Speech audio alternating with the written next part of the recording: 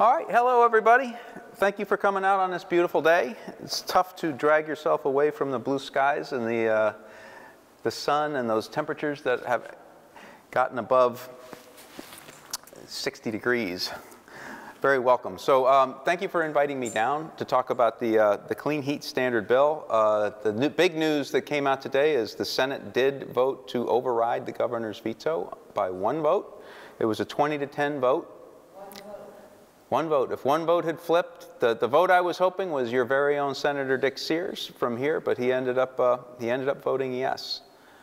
Yes. I ask a question about this. I was told by the Sergeant of Arms that the Senate had it on their calendar for June, and then I was told by another person, although it's going to go to the House first, and they were going to vote maybe this week. So how is it that they just do whatever they want? Well, because the leadership sets the schedule. The Senate president sets the schedule for what comes up. But they did schedule a veto session for June 21st and 22nd, or 20th and 21st, something like that. But what appears on the calendar at that veto session is up for debate. They just wanted to put something on the calendar so everyone knew when they would have to come back. Should the governor override, or should the governor veto anything that takes place, you know, like Friday? They hope to be gone. So if they pass a bill on Friday, the governor vetoes it, then they have to come back. That date was set for June 20th. But since the governor vetoed S.5 when he did, they can have their override vote anytime they please. And the Senate, I think the tradition, I'm not sure if it's tradition or rule, that the body that puts forward the bill votes first on the override. So this is a Senate bill this year, S.5, so they voted first. And last year it was H.715, a House bill, so the House voted first, where it went down. So now there will be a vote in the House. It's either going to be Thursday or Friday. It's a much longer shot. There's just too many that have to flip. From yes votes in the past to no votes, but that doesn't mean don't try. Call your representatives, call Representative James, call Representative Bongartz. Here in Manchester, I know that Representative Corcoran in Bennington is one of those folks that looks like he might have a little common sense on this. But it's tough. Their arms are being twisted really hard. The Speaker of the House was embarrassed last year when this failed by one vote. She thought she had 100, and Thomas Bach prayed on it. And when he was in the chair, he said no, much to the embarrassment of the Speaker of the House. So she's not going to let that happen again. She will not let that happen again. And they've got, the vote in the House was 98 to 46 with 5 people missing. And one of the people missing was a Republican, that's 47. And then the other 4, one was on the committee that voted yes, and another is a progressive from Burlington, and she's going to vote yes. So it's really 103 to 47, or 102 with the Speaker presiding. If she has to vote, it'll be 103. So that's sort of where it stands. But you never know. If people are loud enough and angry enough and make their voices heard, and really the message has to be, if you vote for this, we're never voting for you again. That's the only kind of accountability that they will listen to. Sadly, that's what it is. But they've been getting thousands of calls from people like everybody in this room. Dick Sears himself said this was the first time the Senate voted on this. So this is, he's probably gotten thousands more. He said, we have gotten thousands of calls. Randy Brock, the senator from Franklin County, the Republican minority leader in the Senate, testified on the floor, or not testified, but said on the floor in his remarks, I've gotten over 700 phone calls about this bill alone. 3 were in favor of it. I mean, why did they vote for it? Well, it's ideological for them. As I said, the Speaker was humiliated that this thing failed last year, so she's putting pressure on people. If you want a committee chairmanship, you better be on board with this. If you don't want us to primary you, you better be on board with this. So that's what people do. They follow. I mean, if you've ever been to the State House, the Democrats have a sign that the majority leader will sit in the front corner and for every vote holds up a sign, yes or no, and that's how you're expected to vote. You're not electing, when you go to the polls and you elect somebody from that party, you're not electing that person, you're voting for that sign. That's really sad. All right, so the clean heat standard after that. Right? That introduction, which wasn't where I want to go to the next slide. There we go. So what I wanted to talk about today is really, there's several sort of untruths that are being told about the clean heat standard from those who are pushing it forward. There's a lot, you know, everybody's saying there's misinformation, you're saying it's misinformation, you're throwing out misinformation, but there are four big untruths about this bill that we're going to delve in today. The first one being that it's not a tax. We'll talk a little bit about that. Another issue that somebody asked me before is about the check back provision, because they're saying, oh, well, it's really just a study. It's not just a study. They're standing up the bill. The 70 cents a gallon, which is the number that's been out there since January, they're saying, oh, that's number's wrong, and that's not necessarily untrue, but they're saying that it's just going to be a few cents, and we'll break down how that's not going to be the case. And the other, I think the cruelest of all the misinformation that's being put out there is that, oh, this bill is somehow going to help low-income Vermonters, when nothing could be further from the truth. So to start, though, let's just give a little bit of background. And this is also why this is important. The Clean Heat Standard is it's not a standalone bill. The Clean Heat Standard is actually a leg of the Global Warming Solutions Act. The Global Warming Solutions Act requires that Vermont reduce our greenhouse gas emissions to 26% below 2005 levels by 2025, which is not far away, 40% below 1990 levels by 2030, and 80% below by 2050.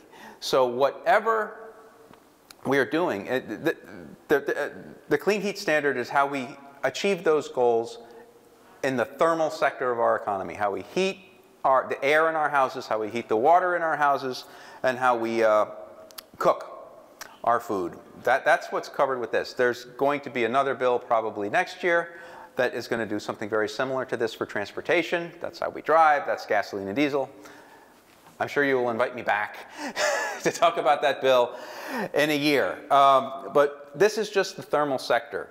So when they say, you know, we'll see what we're able to do when we study this, and it'll come back, and, you know, if we can't do certain things, then, you know, it won't be that expensive. Well, the mandate is that we have to reach these goals. And the Clean Heat Standard is set up, the language in the Clean Heat Standard, it says, it is the intent,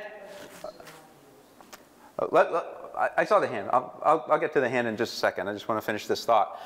It's the intent of the General Assembly that the Clean Heat Standard be designed, implemented in a manner that achieves Vermont's thermal sector greenhouse gas emission reductions necessary to meet the requirements of 10 VSA subsection 578, which is the previous slide I just showed you. It's those goals, is what all that VSA stuff is referring to.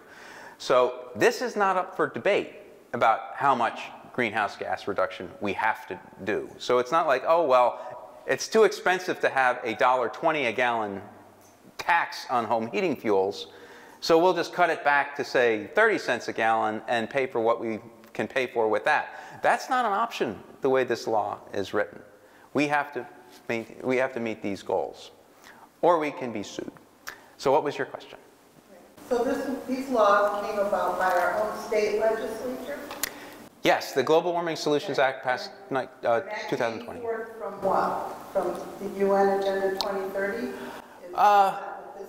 Well, I don't know exactly about the UN agenda, but yes, there's a lot of, from in Europe and a lot of the climate organizations that are national and international have very similar goals around 2025, 2030, 2050. Some states have 90% reduction. We have 80% reduction. Some states, I think California has a 100% reduction, but they're all pretty similar. It's coming from the global warming alarmist contingent that is prevalent within our culture. And the bill passed in 2020 over the governor's veto that time as well. So sustaining vetoes is something that would be good if we would be able to do, so long as we have a governor that's willing to put them in place. So getting back to the background here, when I say the bill as it's written mandates that we get those greenhouse gas reductions at a certain level. It doesn't allow for anything in between if we're going to be in compliance with the law. These are some of the numbers that we have to achieve. Homes weatherized by 2025, we have to weatherize 69,000 more Vermont homes. We have to do 120,000 by 2030. Now, some of these have already been done, so the numbers are slightly inflated on this chart. That's the total that needs to be done. We've already done, I think, 30,000, so it's like 90,000 homes have to be weatherized between now and 2030. Heat pumps installed, I think the number now is 140,000 have to be done by 2030. Heat pump water heaters, 120,000. Advanced well. This is a lot of work. I know, but why is this new housing or housing in general, new and old? This is renovating existing housing stock. It's yours and mine. So if you've got a house that's old and drafty and is not well insulated, what they want you to do is they want you to insulate it, somebody to come to your house and insulate it, and they want you to switch out your oil or propane or natural gas heating system for an electric-based alternative. The most prevalent one is a cold climate heat pump, or they want you to get an advanced wood pellet stove, something like that, something that isn't oil and gas.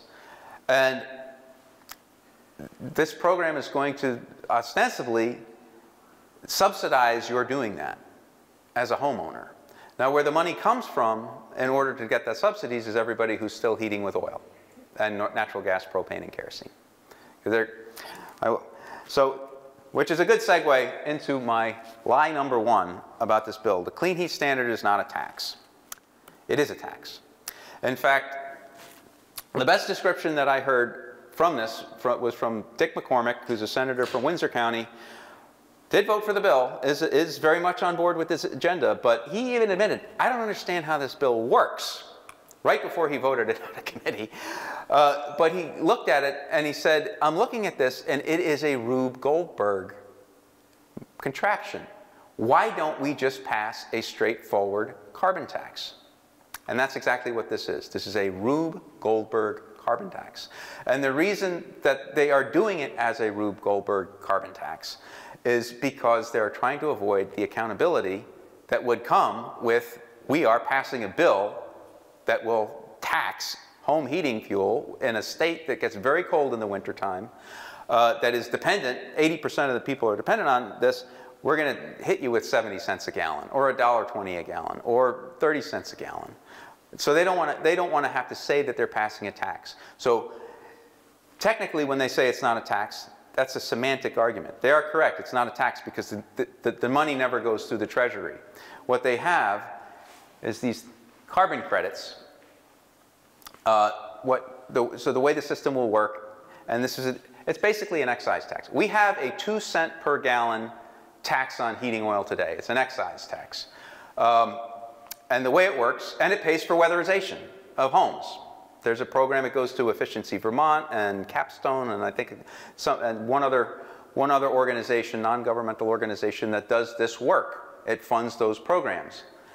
The way this would work is a fuel dealer who crosses the border, if you bring fossil fuel into the state, and it all comes into the state, we don't produce any here, whoever owns it at the time it crosses the border becomes an obligated party, and an obligated party has to buy these carbon credits. They don't actually look like this. I made this up one day when I was really bored. But they have to buy a carbon credit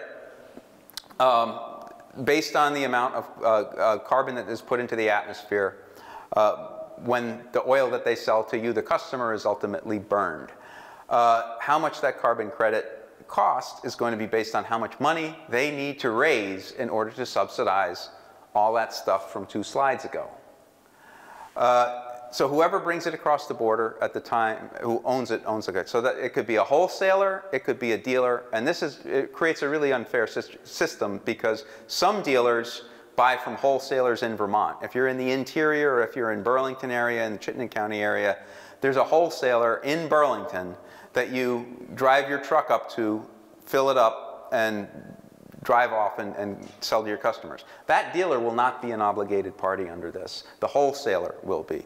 But if you're a dealer down here in Bennington County and you buy your fuel from a wholesaler in New York State or New Hampshire or Massachusetts, then you are an obligated party and you need to buy these credits. So some dealers, mostly the small dealers along the Connecticut River border with New Hampshire, are going to have to pay this tax. And the ones that are around Chittenden County are going to aren't. It's going to be on a larger wholesaler. So it creates an uneven playing field. But the reason this is a de facto excise tax is because having to buy the carbon credit from a default delivery agent is probably going to be Efficiency Vermont. It was set up to be, if not Efficiency Vermont, a new organization like Efficiency Vermont. So instead of having our 2-cent tax on fuel that goes through the Treasury, like a normal tax does, the excise tax, and they give it to Efficiency Vermont to perform these services, what they're saying is you have to give the money as a fuel dealer directly to Efficiency Vermont. So we don't touch it. It's not a tax. Ha-ha! But the consumer is paying just as if it were an excise tax. That's how it works, and it's not particularly honest way of going about it or an accountable way of going about it. Here, I just explained how this would work. So we have the 2-cent, and here's what I'm going to bring in, which is going to get into the next piece of misinformation, is the cost of this. So that 2-cent per gallon excise tax on heating oil, kerosene, and on dyed diesel brings in about $5 million a year. And it pays for the weatherization subsidies. So the clean heat standard would not impact dyed diesel. That doesn't count in this bill. And it does impact the propane and natural gas. So it's not entirely apples to apples, but 2 cents brings in $5 million. Line number 2. This will only cost pennies a gallon. It will not. The Secretary of Natural Resources back in January did her back of the napkin calculation, and what she did is, just skipping back to this, she said, okay, I'm looking at all of these things we have to pay for through this program, which is here. We know that the average weatherization job costs $10,500. We know that a heat pump costs about $5,000. A lot of houses need more than one heat pump. And she came up with the number that it's going to cost $2 billion a year to do this work over a 4-year period between 2026, when the law takes effect, and 2030, when we come to that first goal that I outlined in the earlier slide about, on Global Warming Solutions Act 2030. Yes, sir. As a proud owner of a heat pump, we only use it in the summer, but in the wintertime it costs so very much you can't use it. Yep, and I bet you are paying a bigger electricity bill on the air conditioning in the summertime than you otherwise would if you didn't have it. Except that our wall air conditioners were not as effective as this. So in the summer, it's a blessing, even if the electricity goes, but the wintertime, it does not work. Yep, that's... You're getting half a benefit. That is, we've heard a lot about that. I don't really get into that in this presentation about how this technology is not ready for prime time for a state that is far north as we do. But getting back to the cost, she came up with $2 billion and she said, okay, we've got some federal money that we're expecting to come in through ARPA funds, and there's from the IRA that is now under question with the debt negotiations. But if that money comes in, she figured it'll, and the money that some people will spend some of their own money to do this, come out of your pocket. You put in the heat pumps, maybe you got a subsidy or not, but certainly nothing along these lines. $1.2 billion, so that's $300 million a year in Vermont that we would be having to pay in order to meet the obligations of this bill as defined by the Global Warming Solutions Act.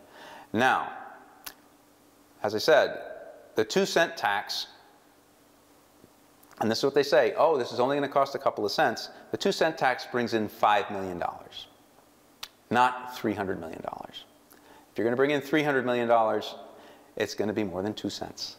It's going to be more than 10 cents. It's going to be about $1.20 a gallon.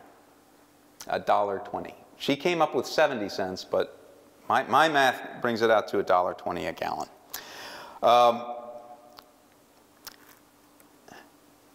Again, this is what it has to pay for here. The other thing that they point to is Oregon. You'll hear this in their talking points as they come out and they say, well, hey, there's a similar program in Oregon, and it only raised the tax on gasoline and diesel by about 7 cents a gallon. So already you probably caught the apples and oranges here. This isn't a heating fuel standard. This is a motor fuel standard. It raised the cost of 7 cents per gallon. And as they testified before the House Committee on Energy and Environment, they had the Oregon people in. The Oregon program raises about $50 million a year. $50 million a year from a 7-cent per gallon tax on gasoline. Well, $50 million is not $300 million. And Vermont's 640,000 people are not Oregon's 6.6 million.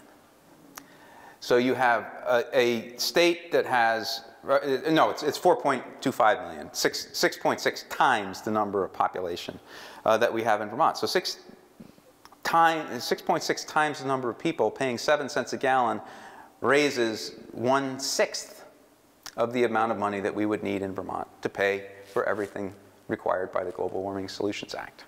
So it's not going to be pennies. It's going to be a lot of money if we're going to fund this program. And this doesn't even touch on the cost of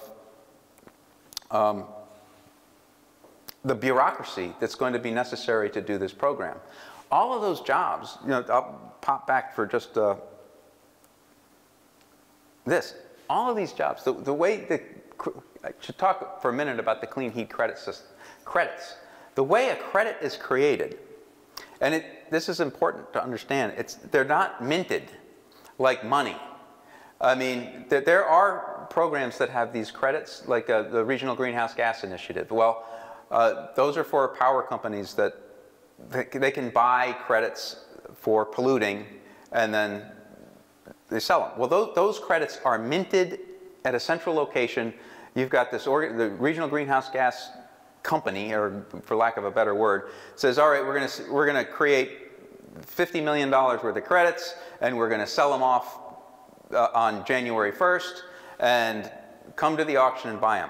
The way this system is being set up is that when you installed your heat pump, you have created for yourself, sir, a credit, or I don't know how many credits, because it will have to be determined based on the amount of CO2 your job prevented from entering the atmosphere. Somebody has to figure that out. Somebody has, you're going to call somebody up, or your contractor, whoever put it in for you, is going to call somebody up and say, all right, we just installed 2 heat pumps and we weatherized this guy's attic, and send somebody down to figure out and tell me how many credits this is worth. A bureaucrat has to come down there, assign that credit amount to you, and then determine who owns it. Do you own it? Or does your contractor own it? Have you come into an agreement? All right, then they have to tell another place, somebody else, another bureaucrat, okay, this guy owns 10 credits and he's going to sell them to this fuel dealer, Donnie Dorr, is clamoring for this guy's clean heat credits so he can continue to sell oil to somebody else. Well, look at those numbers. Who's going to figure out 120,000 jobs like this? Assign a credit value to it. Assign a number of credits to it, assign the credit value, assign ownership to it, track that ownership through its sale, and you know, if your system is supposed to last 15 years, then the credit goes on as long as that's supposed to, as long as it's working, and then it goes away.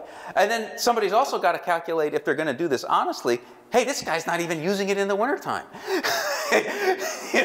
So he's not taking any carbon out. In fact, he's probably putting some in because the electricity he's using is generating some carbon in the atmosphere. So the bureaucracy that's going to be necessary to do this is going to be insanely huge if it's going to be done the way that they're laying it out in the bill. So that doesn't even, you know, touch on any of those costs. The estimated cost on the impact of heating fuel, so there was, the last point I'll make on this piece of misinformation is, you know, if they're saying it's pennies, it'll only be 6 or 7 cents. They refer to the Oregon program quite often, and that's sort of their frame of reference, and everything else is a scare tactic. But Representative Jim Harrison from just up the road in Chittenden County put an amendment on the floor during this debate, said, okay, well, why don't we just cap it at 20 cents per gallon? If you guys think it's 7 cents or 10 cents, this should be a no-brainer. We'll just, if everybody's afraid that 70 cents is misinformation, let's put their minds at rest. Let's pass this amendment. We'll cap it at 20 cents per gallon. And you will have proved us wrong for everything we've said. Harrison's amendment failed on a roll call vote, 43 to 101. So roughly along party lines.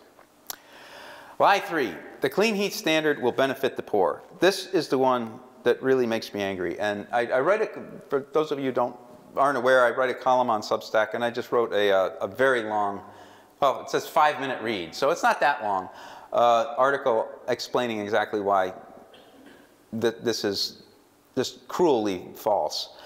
Because the money to pay for the program comes for people who currently heat with fossil fuels. As I said, that's the way it works. The fossil fuel dealers buy the credit, they pass it along, the cost of that along to their customers. They have to. They can't eat the, $2 billion over these little companies driving around in fuel trucks cannot absorb $2 billion. So their customers don't have to pay it. All of that cost gets passed along to you who continue to heat with oil, propane, natural gas, kerosene. So who ends up in that category? It's people who do not want to change their heating systems and say, to heck with it, I'm going to pay the extra money. And people who can't afford to change their heating systems, even if they would like to. Now, this is where we get to another big problem. I mean, everybody has seen the labor shortage issues that Vermont has been dealing with, and all around the country, they've been dealing with labor shortage. You can't get, people to work in the restaurants, you can't get plumbers, you can't get people to come out to your house, handymen.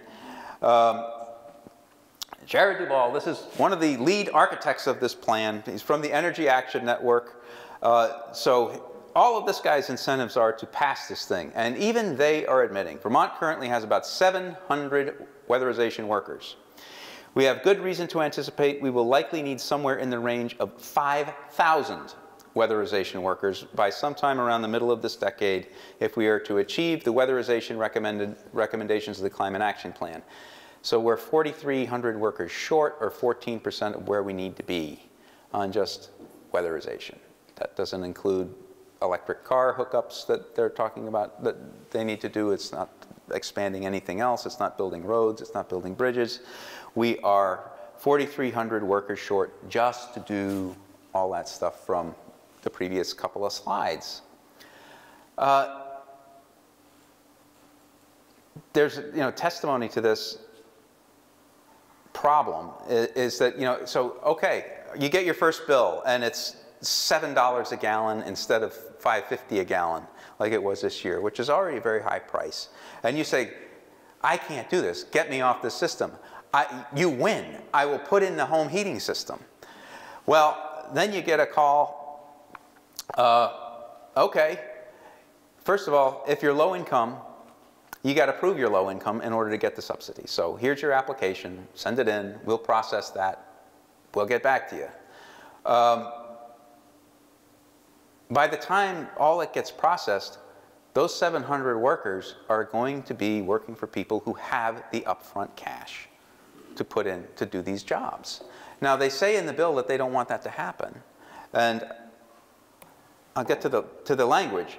The bill does stipulate, and this is where they say this is how it's going to help poor people. There's a difference between language that appears in the bill and practical reality of what the bill is capable, what the logistics are capable of doing.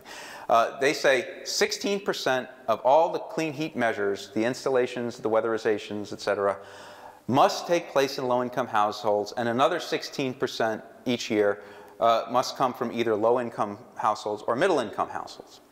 But further down the paragraph in that legal language says, to the extent reasonably possible.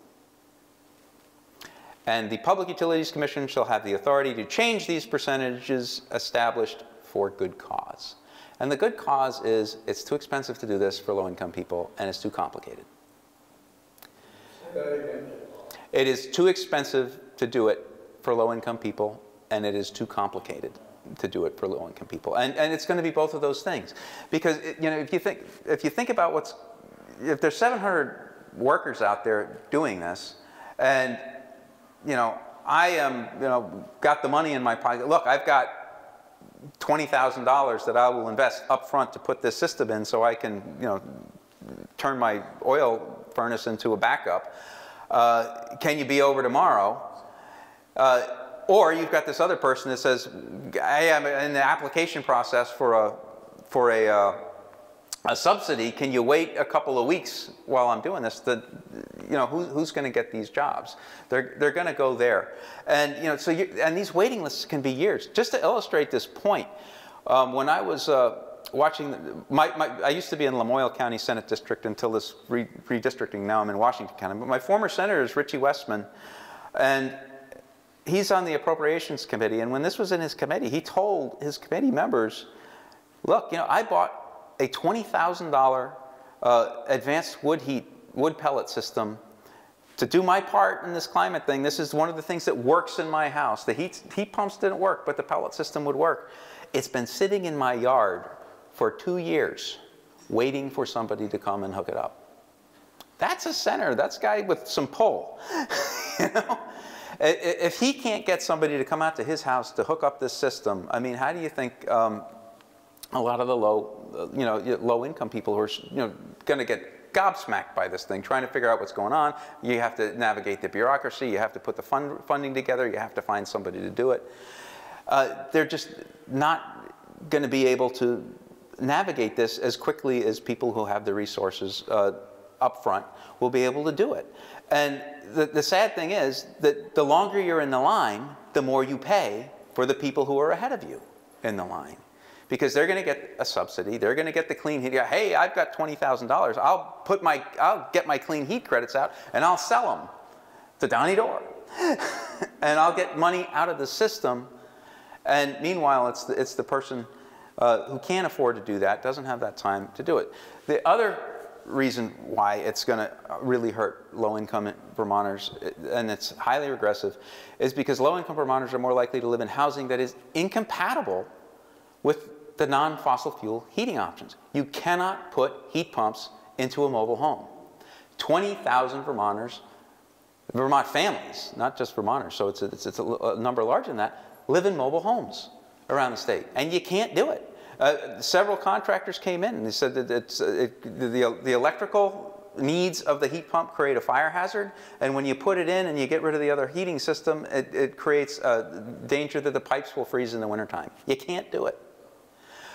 So these folks, not only people who live in mobile homes, they have to have most of the time, from what I understand from the testimony, they have to have an above-ground fuel tank, which means in the winter you have to use kerosene so it doesn't gum up. Kerosene is the most expensive of the fossil fuels. So the people who can least afford this are the ones who are going to be paying the highest amount, and they are stuck in the system whether they like it or not. And that's just wrong. That is just absolutely wrong. But that's the policy.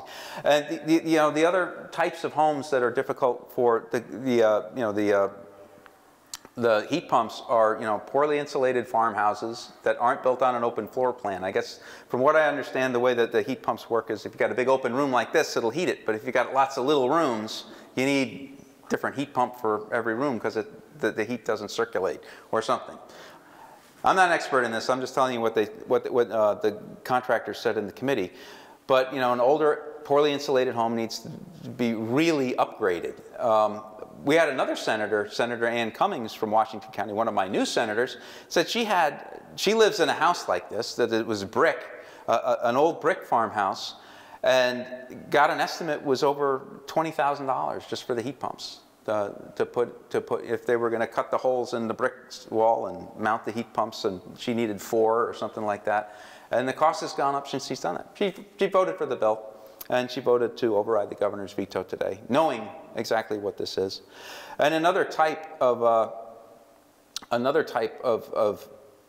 building that doesn't work well with this technology is multi-unit apartment buildings. We heard. So multi-unit apartment buildings. So if this is if you're renting, this is where a lot of lower income Vermonters live in conditions like this, and they will not be able to participate at all in this program. They're going to be paying for it without being able to participate in it, or it's going to cost them a whole lot of money in order to buy in because they're the most expensive alternatives for bringing in this kind of technology.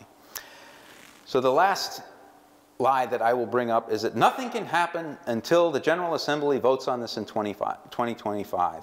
Now this is the check back, and this is, the Senator Sears, who from right here in Bennington County, hung his vote in support of the bill and against the governor's veto today based on this check back. And it's really being sold as a study. And in fact, in his remarks following the vote, Senator Sears said exactly this. This is basically a study. And it'll come back to us, or whoever's in the legislature in 2025, and maybe this goes the way of single-payer health care. And that's kind of the buzz that was around. They all know that this is a bad bill. They all know that they can't afford this bill, but they're just neck deep in it with the activists, and they don't want to pull the plug, so they're hoping it implodes between now and 2025. Who knows? Maybe it will. But the check back is not a study. They're not saying, okay, we're going to see how much this thing is really going to cost. Is it 7 cents a gallon? Is it going to be 20 cents a gallon? Is it going to be 70 cents a gallon? Is it going to be $1.20 a gallon? The Ethan Allen Institute, where I used to work, Myers-Mermell did a study, said it's going to be $4 additional a gallon.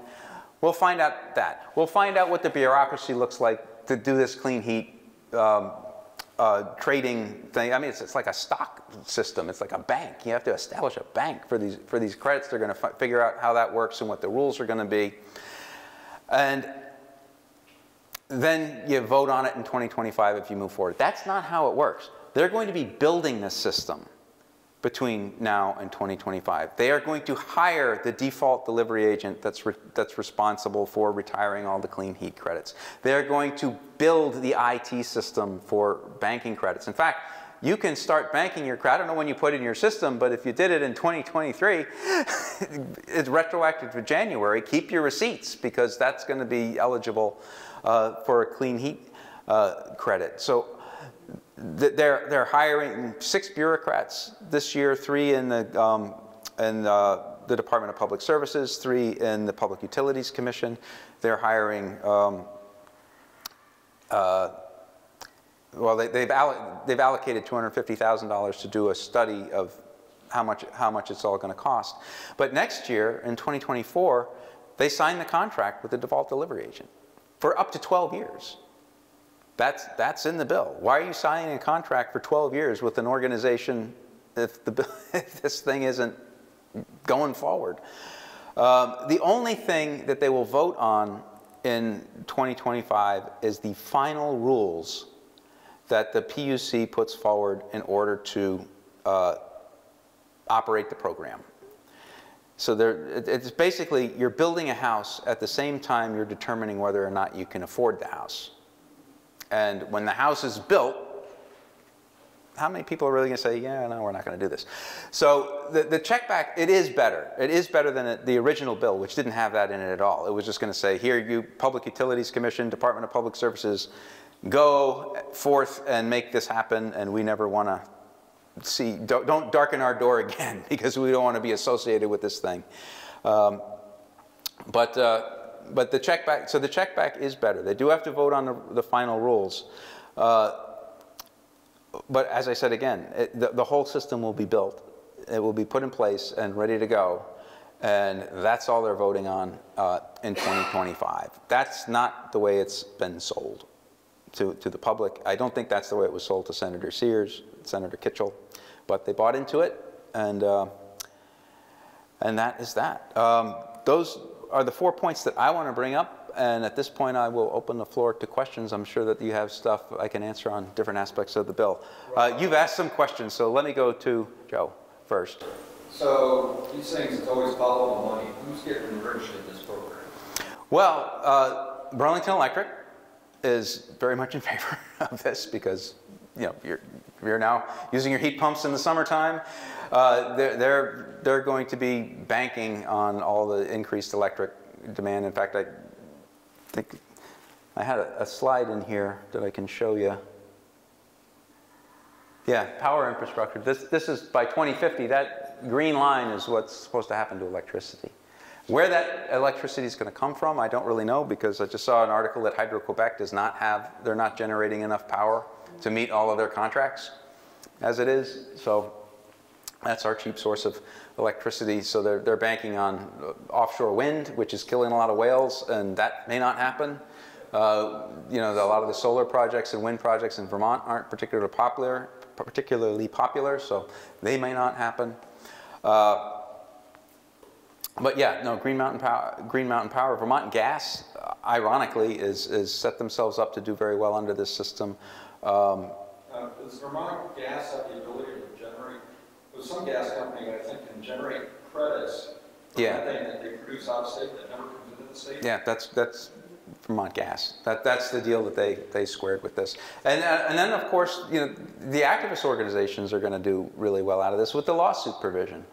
And I think it, you know, cynically speaking, I think this was put in there for them to make their money, for you know, getting their people to come to the State House and protest and whatnot, because we can be sued if we don't meet these goals by anyone. That was written into the Global Warming Solution Act. Anyone can sue the state. So it gives standing. And what's going to happen is you're going to have the Conservation Law Foundation, which sued Massachusetts on under a similar lawsuit. They're going to sue Vermont. They're going to raise a bunch of money. They're going to go out and say, hey, we need millions of dollars in order to hire the lawyers because they're destroying the planet against the law that they created. They need to be held accountable. They will raise that money. They will win the lawsuit because clearly we're not doing this. This is not going to happen. The logistics just aren't in place for it to happen. And then they will get their lawyer fees back, so they will keep the money that they raised to hire the lawyers, and it's kind of a circular scam. I want to get some people who haven't had a chance to ask a question. Yes, Carol? Yeah, I was going to ask, has Vermont thought yet where they're going to bury the solar cells?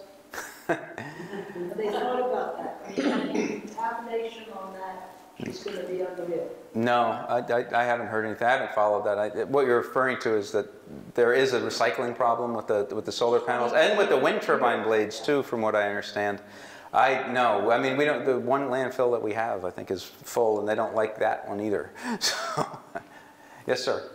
My name is Jim. Yeah, I'd like to speak in addition to answer that. There are already 2 companies in both cases who are doing recycling solar panels and wind turbines in this country. In this state? In this country.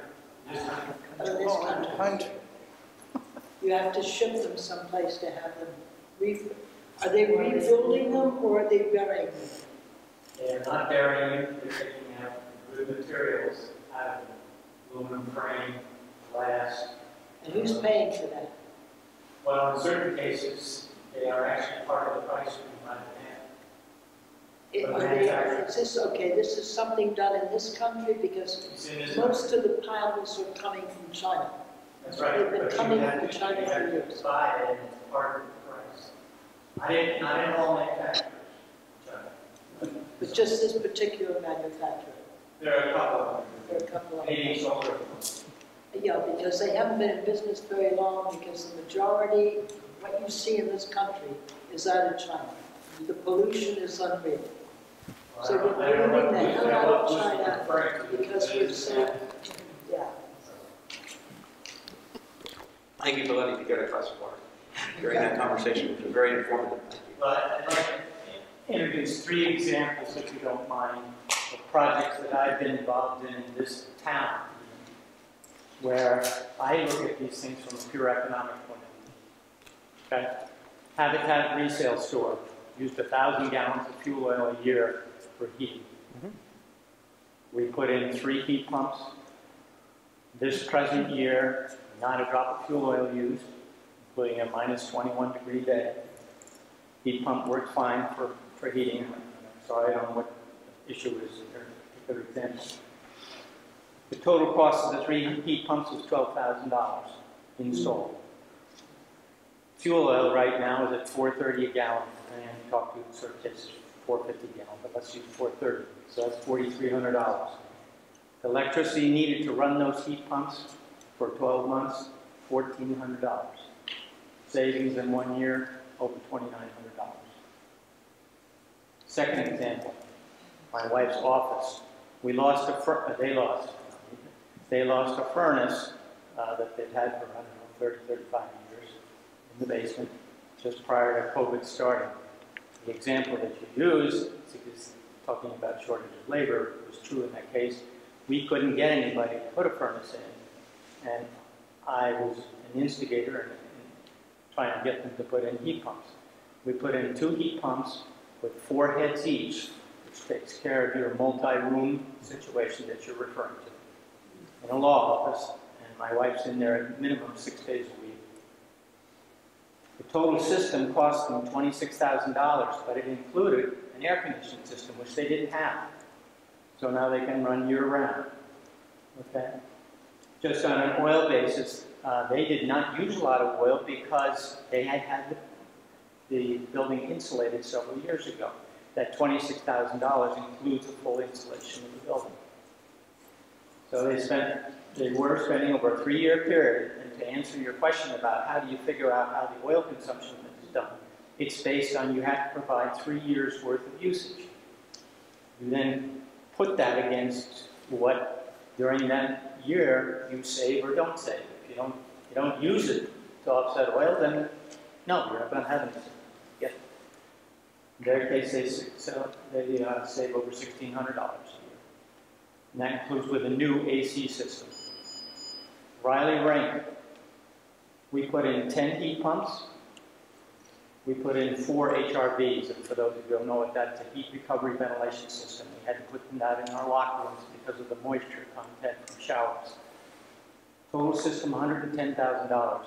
This is a little over 4 years ago.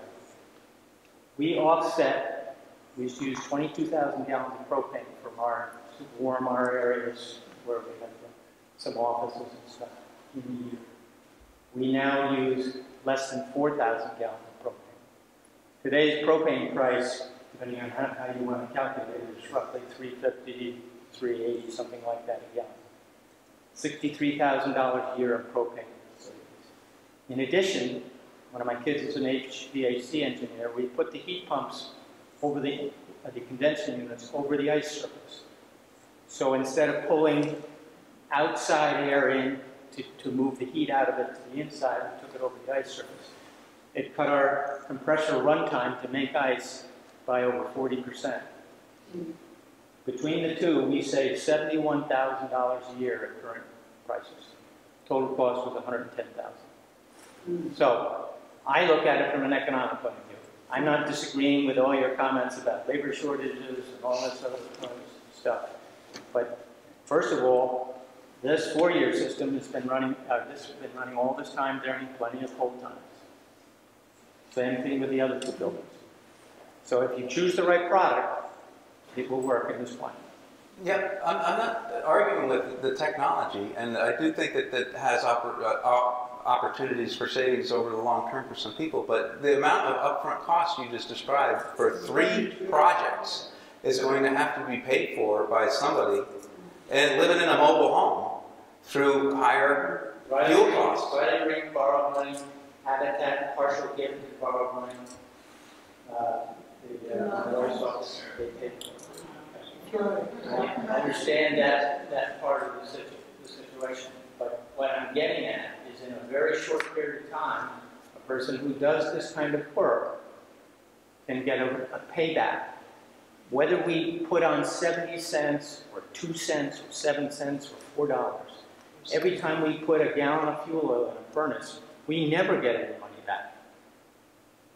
Well, I mean, that's actually not Well, it is fair or true. If we were running like the electricity system for the fuel dealers, they have shrunk the amount of fuel through efficiency that their customers use significantly over the past couple of decades. Exactly, and that's my point is why don't fuel oil dealers take on this opportunity to partially change their business model and do the heat pump work, do the insulation work. They could add a whole new realm to their business model, and in most cases, like you say, they're smaller dealers. They have a sort of a geographic area of customers that they've been doing business with for 10, 20, 30 years. They have a great opportunity to look the other way and understand that the future is going to change, whether it's in this bill or not, because fuel oil prices are not going to go down for.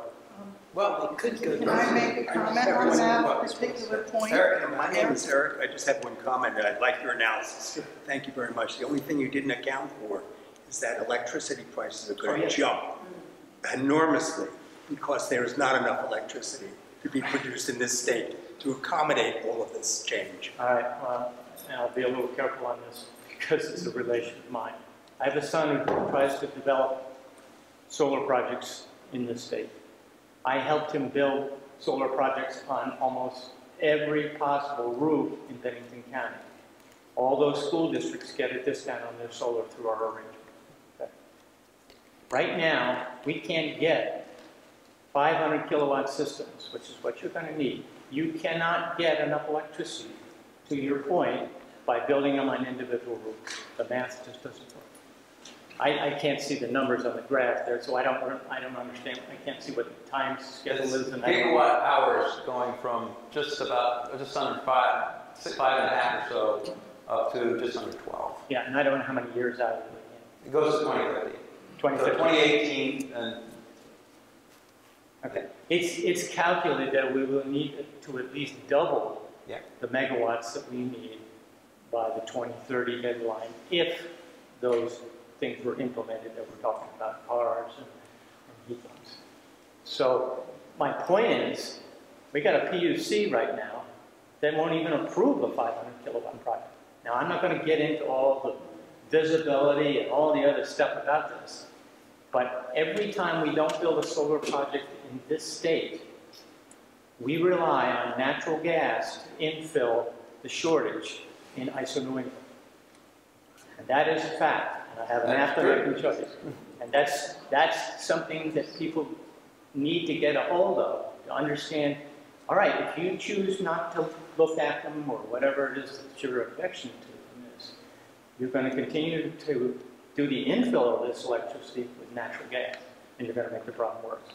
Yeah, and I also think, talking about making the problem worse, you're going to see a lot of people switching from oil to wood, which is worse. Which is even worse. And worse carbon footprint. Why? It's not worse. Yes. Two things. One is we know that what has taken place in the prices of oil and gasoline is a manipulated move. So to put out the prices means nothing because that was manipulated. Gas was just, what, $2 a gallon just a short while ago, and for our vehicles and our oil stuff. I remember when our oil prices were less than our gas prices. Now they're more than our gas prices. I don't understand that, since you have to refine more to get gasoline than you do home heating fuel, but it is what it is.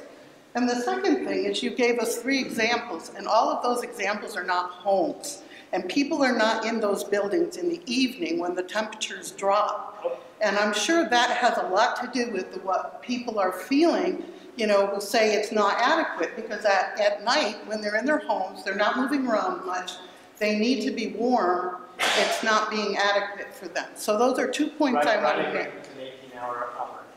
I don't want to get into an argument about the technology, because that's not what we're here to discuss, but it's the financing. But this is forcing people to pay for other people's projects while they may not be able to afford their own home heating situation. And they might not find the labor force being able to switch. They might not live in a house that's compatible with the new technology. And it's not fair that somebody in that situation pay for, you know, a subsidy that somebody else who might be in a much better financial position than they are to begin with, help them make a move that will save them money. Yeah, I think, you know, you're going to save money on your oil bill and your heating bill, particularly if somebody else pays for your upfront cost of installing all the heat pumps through a subsidy. If somebody paid the $20,000 to install the heat pumps, I'm saving money day one. But you're forcing somebody else to lose a lot of money in order to create that dynamic, and it's just not fair, in my opinion. Eric? Well, it's simple supply and demand. You know, if the supply of electricity stays the same, which apparently it's going to, but the demand for it goes up, the price of electricity is going to rise exponentially. Which we're already seeing. The price of electricity is going up. We've been insulated from it a little bit in Vermont because we have a long-term contract with Hydro-Quebec. But as I said, I saw a story that Hydro-Quebec is saying that they're not generating enough power right now to meet all of the contracts that they've agreed to in the United States and meet their own Global Warming Solutions Act. And if you look at other New England states that don't have this contract, places in Connecticut and Massachusetts, I was at the ISO New England, their latest meeting in Portsmouth, New Hampshire, and they're bewildered because their electricity costs have gone up 40%, 20%. Cost of natural gas? It is. You're right. It is gas. It was the reason for it. We don't have, as this woman is saying, we don't have control of that. Let's get control of our destiny. We don't have control. How does that give you control of your destiny? Yeah. You can't control it. You're not supplying the supply of electricity. It's not there. Electricity is done by right. Well, we've gone an hour, so I do want to wrap things up too much before we just sort of devolve into bickering. So, any questions about the bill? As you're looking for answers. Yeah. Good. You did check back real quick for this group here. Triple the size of it because we put through that change at a legislative breakfast in Addison County. Chris Bray was there. We got all over it. And the next week when he came back, he put through the check back. So that put the brakes on this program, just in a legislative breakfast. These are the people that make the difference, the people that show up for what you're talking about. Number two, we put in that heat pump back in 18. We downsized our house, built a new home. Everybody said, heat pumps are wonderful. We put it in. Piece of junk. Sorry. Now, they also have upgrades for it, where you can use a better ingredient. So we are going to look at whether we want to upgrade and make one that, because ours works down to temperature about 32, and maybe we tried it down in the teens and whatever. It was dull. But they say you now have stuff you can go down below 0, so it might be worth a try. Well, the technology is getting better. We have wood stove in the basement. We have a pellet furnace. We have propane. The only thing we don't have now is fuel oil. But I do buy dyed diesel fuel, and I may come up with some sort of heating system running my tractor through the basement to the house. Who knows how we'll do that. But there's one more thing here that really tweaks me. The wording of the Global Warming Solutions Act is wonderful if we could ever get an honest court, because it's based on greenhouse gas emissions. CO2 is not a greenhouse gas, not at the percent that it's in our atmosphere today. It needs to go 10 times what it is now before it can make any impact at all. It does not do it. That's the background of what we're doing, Rob, and we'd love to coordinate with you and put on a Q&A or whatever it would take. And there's a bunch of people up in our area that have this information. People need to understand it's bogus, it's a hoax that CO2 is doing this. It has no capacity to do this. It's minuscule. They've calmed everybody into believing it, and they've said it so loud that people just buy into it, and the people promoting it are not scientists. And we can get into the details anytime you're ready. But I don't want to get into the details of the science of it, but I will say that even the proponents of the bill will admit this will do nothing to implement climate. No. Influence climate. But there are some benefits out of following some of the things. A guy named Jim Murphy, who tragically died a number of years ago, built a house totally off the grid. He put solar panels on it, he put generators in it, he had a whole series of things, and he put wood in it. And then he bought a ton, I mean, that's my number, I don't know how many it was, but we went in his basement, of car batteries in there. And he generated all his car batteries full. He built the house in such a way that it saved heat, absorbed heat, and radiated heat. I mean, the guy was almost a genius the way he did this. And then he was totally off-grid, and he totally heated his house.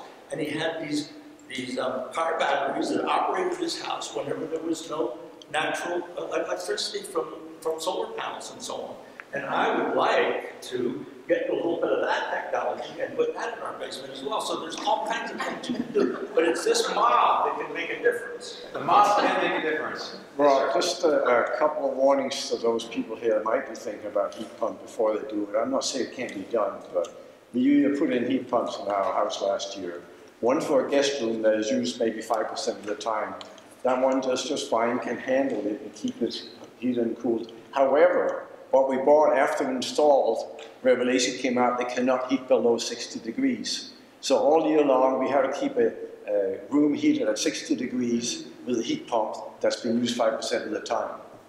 The other one for the heat pumps we put in our house was designed by a big appliance dealer up in Rockland. And whenever the temperature goes below 32 degrees, the heat pump shut off and the furnace goes on. That was not the idea, and we spent a lot more than $20,000 on this, and it was just a disaster. We would have to totally rebuild the house to make this work. I'm not about to totally rebuild the 20-year-old house. You and then Ralph, and I think we'll call it a day, if that's okay with everybody. My apologies, but my husband has been installing heat pumps since the 80s, and we have a heat pump in our house, and we're nice and toasty the whole time. So I think it's really important, if anybody wants to have a heat pump installed, that you have an installer that really knows what he's doing, and that the heat pump is sized right for the job it's trying to do, because that makes all the difference. Yeah, and to that point, I think that, as I said, the technology is getting better, and there is technology that works in the right circumstance in Vermont, but you really do need to have a trained person come in and figure all that stuff out for you. And going back to the labor thing, there just aren't very many of them here. Yeah. We need 5,000. I think actually, since that quote, they upped it to over 6,000. Is what we'll need. And from what I understand from the contractors who came in and testified on this bill multiple times, that the numbers are actually going to end up going down because they're retiring. The electricians and the plumbers, the master plumbers, are in their 50s, generally speaking, and the young people coming up just aren't there, and they're not going to move into the state, which is what a lot of the activists say. Oh, we're going to charge or offer good wages, and they're going to move in here. One of the gentlemen who testified from was in that. So I'm 62. I'm retiring in 3 years. I don't see anybody coming up behind you, but you're not going to get people to move here because it's so expensive to live here. And this, ironically, is one of the problems, is we've got high cost of living because of programs like this. It's going to cost you more to heat your home. There are other bills that they're passing. They're going to raise your property taxes. They're making it harder to build homes. There isn't enough housing. So, you offer somebody $22, $25, $30 an hour, they're going to go to Tennessee where they can keep more of that money. Just mention, Rob, our system was designed by the web organization Vermont, and they're specialists in this. Yeah, so I mean, and it seems like I hear good stories, great stories, I hear bad stories, I hear okay stories, so I'm sure that there's similar stories with, oil furnace technology as well, Go nuclear. Go nuclear. I don't know if I want a reactor in my house. Yeah, Ralph, I said Ralph. Next. Something that you mentioned, but really didn't get into. The way this whole thing has been written, if it doesn't work, we can be sued, the state can be sued by virtually anybody in the world. Anybody. That's what it says. Anyone. That was mentioned. And then what happens? Well, it's really, the lawsuit provision, I did touch on this, the lawsuit provision, I think, is really just a money giveaway to the activist organizations. Because the way it's written in the bill, normally, if everybody says, oh, well, anybody can sue anybody at any time, which is true, but then you have to establish standing. And what this bill does is it gives standing to anybody to sue. Just one second. It gives standing to anybody to sue. So, yeah, anybody, and it's, the people who are going to sue, they know the Conservation Law Foundation. They're the ones who brought the case against Massachusetts. They're the ones who are going to do the money. What the Global Warming Solutions Act actually says is that they can't, even if they win the lawsuit, it does tie the hands of the judges, or the courts. They can't prescribe anything. They can't say, well, now you have to do this, or now you have to do that. They will tell you, you got to go back to the drawing board, but they tell you, it's a totally useless process. But it could be We're nominating you to lead this lawsuit from we the people who so the state of Vermont, get the money out of the state of Vermont, and that's what I was going to say. They are. We should maybe. But at least we neutralize it and it comes back to us and doesn't go to somebody else. But the thing is, if we did it, we'd have to pay our lawyers and we could recoup our legal fees. That's all you get. There's no monetary awards allowed. So, it's not like you can't sue for damages. All you do is you sue and you get your legal fees back. But the way that these organizations are going to do it is they're going to raise a ton of money from people to... I'm not talking about those organizations. I'm talking about, we said we the people. It already shows a discrimination against the poor. Yeah. Don't we have some standing to be able to bring a suit against the state and say the law that you just passed is, one, unconstitutional, and two, is yes, somebody can sue, but unfortunately the law did not specifically give you standing to sue, so you'll have to come with that standing in court. From my understanding, I'm not a lawyer, but that's how I understand it to work. Yes? I'm wondering how they're going to enforce it. I mean, how, on a local level, how do you go around, you go to each home and inspect it? And how do we enforce this? That's a really good point. And we'll probably get to this when they start putting the rules together. Manchester doesn't even have a building inspector. I don't know how I enforce see that as the fatal flaw with the bill, is when somebody has to verify all of these things happening or not. And if the answer is or not, then this is ripe for fraud. This is if you just say, hey, I put in a heat pump and insulated my house, and nobody shows up and says, okay, well, yeah, you did that. You can fake receipts, you can fake anything, and it really. But in order for this to be fraud-proof, I mean, the bureaucracy is going to have to be huge. I mean, 90,000 authorizations that have to be verified every year by somebody. Exactly. Yes. Senator Irene Renner from Bennington North. Oh, thank you for your no vote. I voted no today. Thank you for your no vote.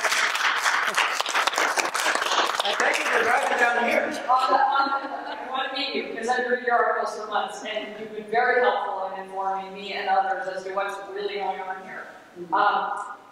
The Global Warming Solutions Act does have dates in it of, not targets, right? They are benchmarks that we're supposed to be meeting, 2025, 2030, and 2040, I believe.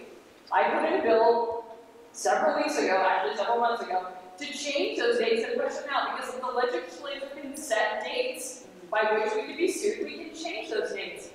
That bill, of course, is still on the wall, and set in natural resources and energy, but at any time they can pull that bill off the wall, and they can just push those dates out and prevent us from being sued, which was the big reason last year that we had to hurry up and pass this green heat standard. So there are other ways to resolve at least the lawsuit problem. It's just that there hasn't been the political will to do that. So I just wanted to add that. That's why you came in late, but Mark Higley, Representative Higley had an amendment to this that would have just removed that provision. Right. You know, anybody can sue, as you point out, it just removes the standing provision from it. But thank you for your advice. Thank you so much for driving all the way down here.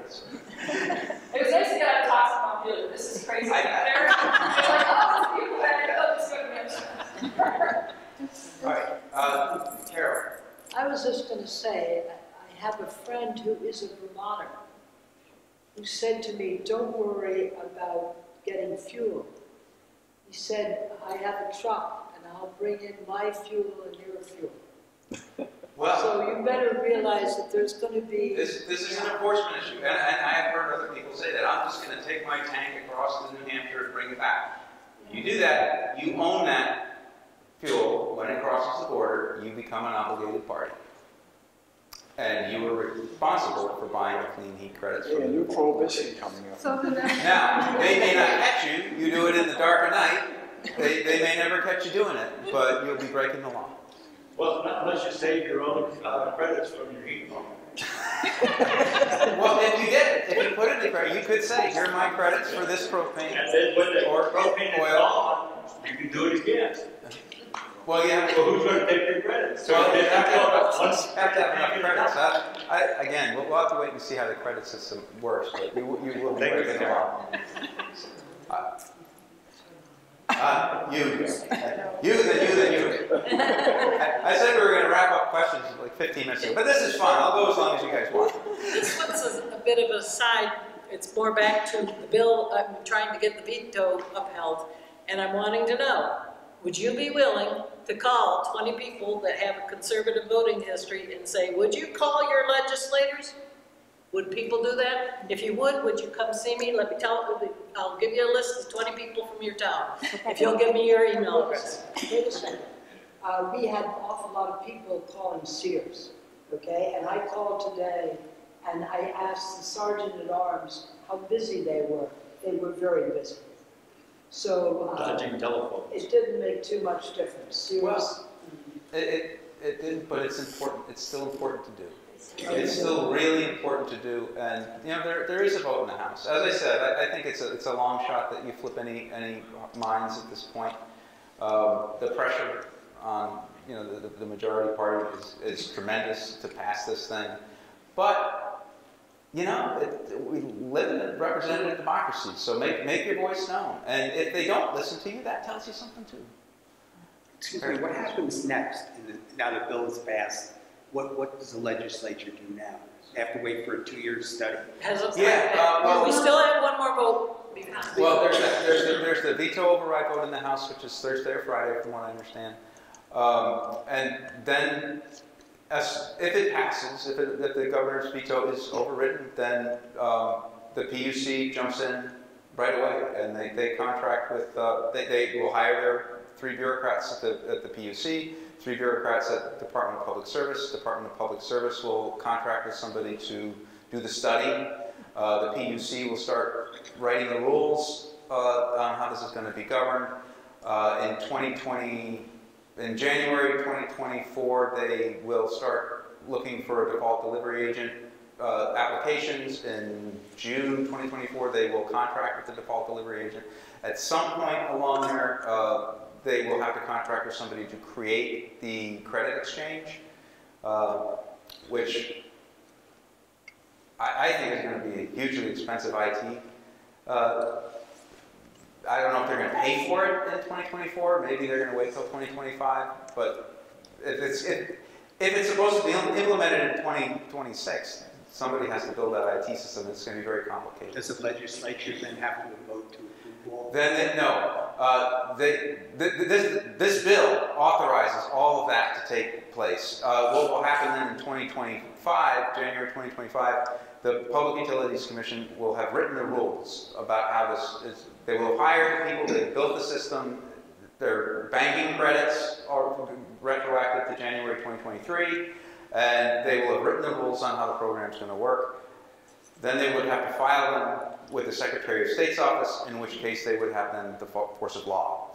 So what this bill does is says, instead of going through the normal procedure of filing the rules with the Secretary of State's office, it has to go back to the full legislature, both houses of the General Assembly, like a regular bill, and go to the governor for potential veto, to approve the rules in order to file them with the Secretary of State, where they would take on the force of law. So that's better than it was, the check back, but still all that other stuff happens between now and then. And I'm not even sure what happens if the General Assembly doesn't take it out. And you have these bureaucrats hired, the vault delivery agent hired, the IT system in place. The PUC has issued order. They have the authority to issue rules, and orders are different. Something I learned in this process. And they have the authority to write rules under what just is being passed right now. They do not have the authority to file rules. Did I say that right, or did I get it backwards? They have the authority to write orders. They don't have the authority to write rules. Will the system continue under orders? They don't have the authority to implement final rules. Does that mean that they are able to operate under temporary rules? I don't know the answer to these. It's a mess. I mean, if they want it to be a study bill, they should have just made it a study bill. Strip all the stuff out, give them the PUC $250,000, and the Department of Public Services $250,000. They go hire somebody to do a study like Rand did.